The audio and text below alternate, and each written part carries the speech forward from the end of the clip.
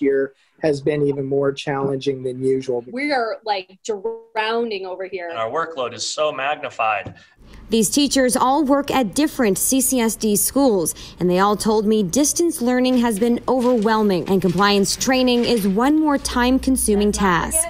We usually have to watch about 16 videos, and they vary in length. I'm not sure. I've never added up the total time, but if I had to guess, I'd guess around 16 hours. Arborview math teacher Jeremy Christensen has been a teacher for 18 years. It's the same video every year.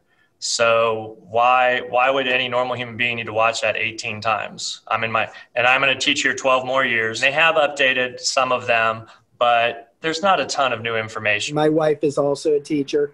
Most of it ends up being on our own time. Science teacher Robert Hollywood told me the videos are relevant for someone who's new to the district or if someone violates a policy. He suggested watching them every few years, like when they renew their teaching licenses. Otherwise, he said it's redundant and inefficient, especially this year. These things could wait until eventually we're getting back into the buildings, especially the things like bloodborne pathogens. What do you do if you come in contact with blood?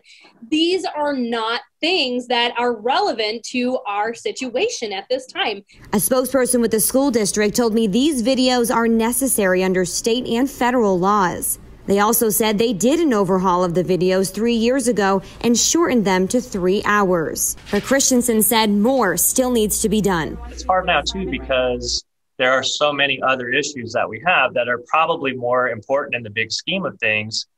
But to me, this should have been handled by people a long time ago.